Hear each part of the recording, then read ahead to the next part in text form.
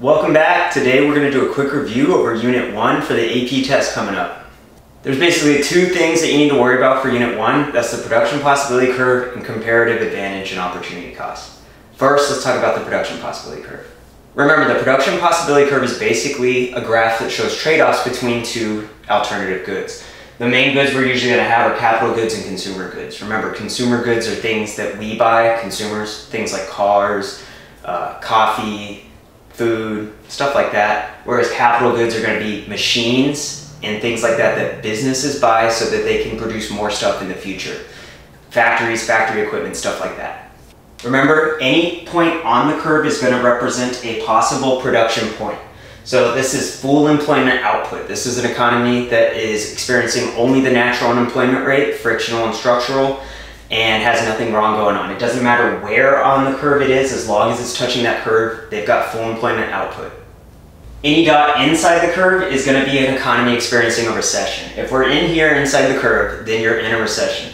This is how much stuff you would be able to make if you were at full employment output and you were using all of your resources, namely labor. And this inside the curve, anything inside the curve is going to be a recession where we have higher unemployment than the natural rate, aka cyclical unemployment. Any point inside this curve, it doesn't matter where it is, you're in a recession. Any point outside the curve is going to be something that is not feasible. It's not possible right now.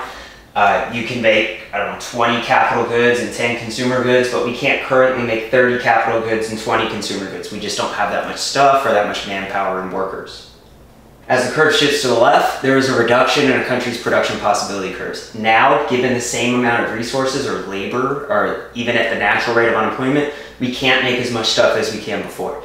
On the AP test, if you see a question where you're having to reduce the production possibility curve or shift that thing to the left, it's usually going to be caused by a reduction in capital goods. Maybe there's been depreciation and the interest rate is too high and businesses are not buying capital goods at the moment. If we have fewer capital goods, we're not going to be able to make as much stuff in the future. And so if that curve is shifting to the left, what you're having is a decrease in economic growth. At the same time, the curve can also shift out to the right. An increase in the production possibility curve will cause the curve to shift outward to the right. And now, even with the same amount of people working, even with full employment or just the natural rate of unemployment, we can make even more stuff. Things that might cause this, an increase in capital goods. That's the main thing you're going to see on an AP test. There's going to be an increase in capital goods, and things that lead to that is a lower real interest rate. If the real interest rate is lower, businesses will be more willing to investment spend and buy capital goods. And once those capital goods get into place in the next few years, you'll be able to produce even more stuff. That's leading to economic growth. This is what economic growth looks like, and that's the main way you're going to see this on the AP test. The other thing you have to remember for Unit 1 is going to be comparative advantage, absolute advantage, opportunity cost, and trade. Let's talk about that real quick. Remember, there's two types of problems. There's input problems and output problems. An input problem, it's going to be a question telling you about how many inputs it takes each country to produce one good.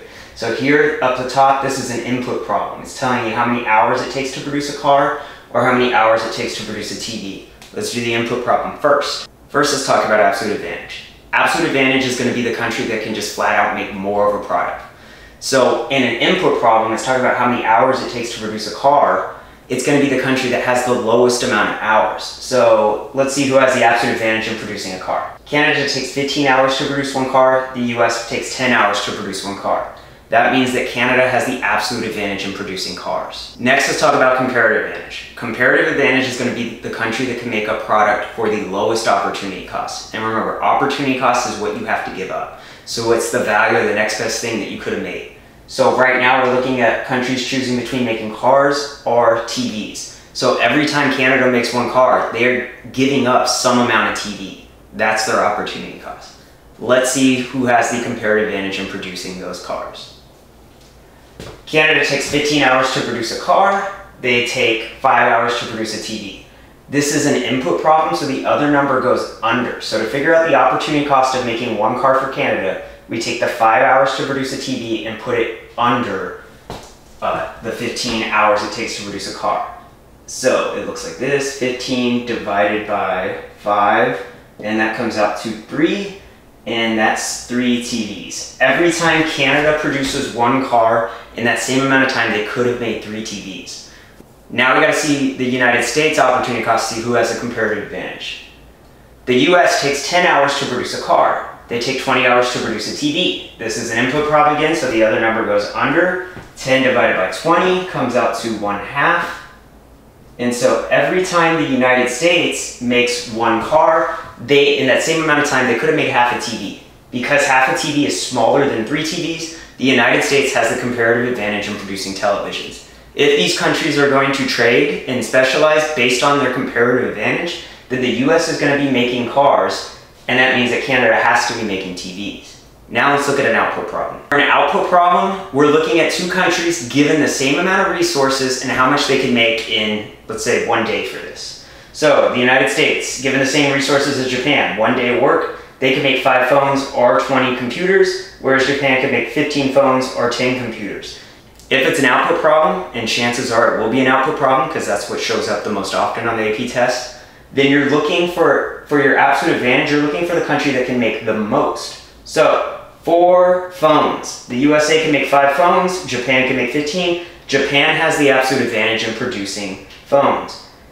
The US then has the absolute advantage in producing computers because 20 is greater than 10. Now let's get our comparative advantage. To find comparative advantage in an output problem, you take the other number and put it over. So, to find out the opportunity cost of making 1 phone in the United States, we take the 20 computers, put it over, and that comes out to 4 computers. Every time the US makes 1 phone, they have to stop making or they give up 4 computers. That's their opportunity cost. For Japan, it's 10 over 15, and that comes out to 2/3. Every time Japan makes 1 phone, they give up 2/3 of a computer. So Japan has the comparative advantage in producing the phones. So if they're going to trade, I'm just going to put this right here so I can keep track of it. If they're going to trade, Japan must be making phones, and that means the USA is going to be making computers. Let's take a look at the comparative advantage on the other side though. 5 over 20 because it's an output problem, and that comes out to 1/4 of a phone. And 15 over 10 comes out into 1.5 phones. So the US obviously has the comparative advantage in producing the computers because 1/4 of a phone is smaller than 1.5 phones. So now let's look at the trade. Would Japan agree to trade 1 phone for 2 computers? Every time Japan gives up 1 phone domestically, they get back only 2/3 of a computer. So I think they'd be happy, or they would be happy, to trade away 1 phone for 2 computers internationally. Domestically, when the US wants to get 1 phone, they have to give up 4 computers. That's their opportunity cost. So they would be much more happy to trade away 2 computers for 1 phone across borders with Japan. So that was Unit 1. That's a quick little review. Join me again next time when we talk about the next couple units. Goodbye.